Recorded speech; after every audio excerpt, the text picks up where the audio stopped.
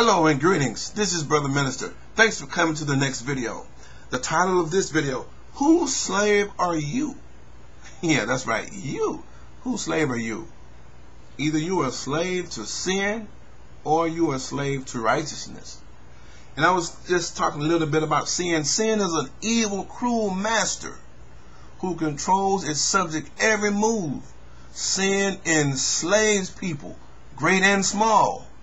Sin causes you to smoke, to inject, or into hell, even to drink things that will defile your body, to defile your temple. And body doesn't even belong to you.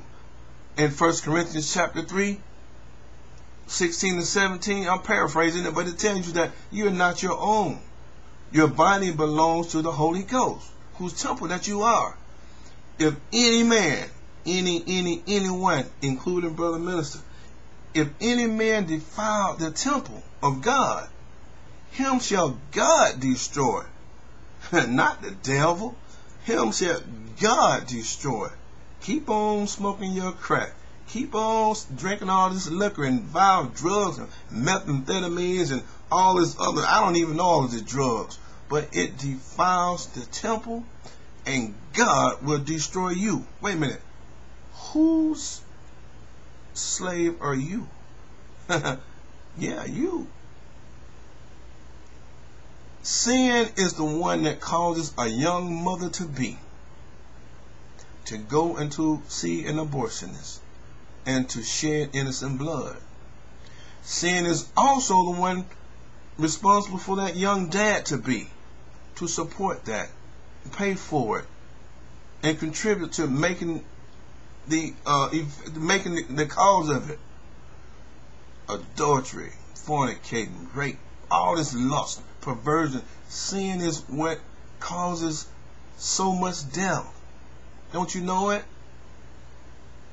You know what? And by the way, and if you have ever done that, you have contributed to it, supported it, an abortion, or you have shed innocent blood, you know what? You have shed that blood.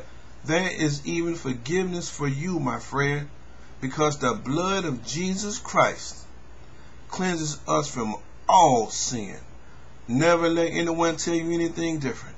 You can find repentance and mercy and grace and forgiveness for your sins. Glory be to God. Sin is what causes men to have sexual encounters with other men. It causes women to have sexual encounters with other women. Oh my goodness. Sin is the motivating force, the driving master behind every evil, nefarious work. You know, let me tell you something. In the Garden of Gethsemane, when the Lord Jesus Christ prayed to the Father and said, this bitter cup could pass. Then he said, no, let your will be done, not my will. Do you know what was in that bitter cup? First of all, the Lord Jesus Christ was not afraid to die because he knew that he had all power in heaven and in earth and beneath the earth. He knew that, okay? Do you know what was in that bitter cup? Every lie, every rape, every murder, every evil, nefarious work, every witchcraft, every sorcery, every all false cults, you name it. The oppression of nations, drive-by shooting, home invasion, murder, all type of evil, nefarious work, every lustful act, every filthy, vile act of sin and corruption was all in that bitter cup, which he had to drink. Okay? Satan never had any type of victory over the Lord Jesus Christ. The Lord Jesus Christ defeated Satan in the mountain when he was led up to be tempted by the devil. He defeated him as a man. He defeated him. Remember, he was God incarnate in human flesh. But you know what? That bitter cup, also what came with that bitter cup And the Lord Jesus Christ knew it, that he would be separated from his heavenly Father for the very, very first time. Because God is so holy, God cannot look upon sin.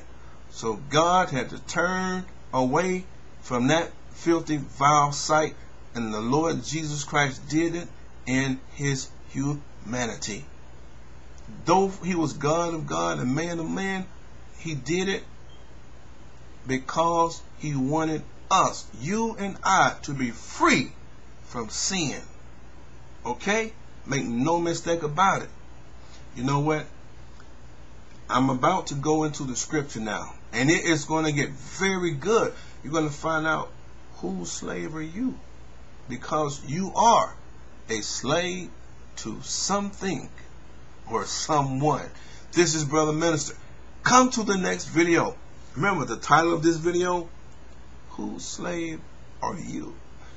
That's right, you. Come to the next video. This is Brother Minister saying peace.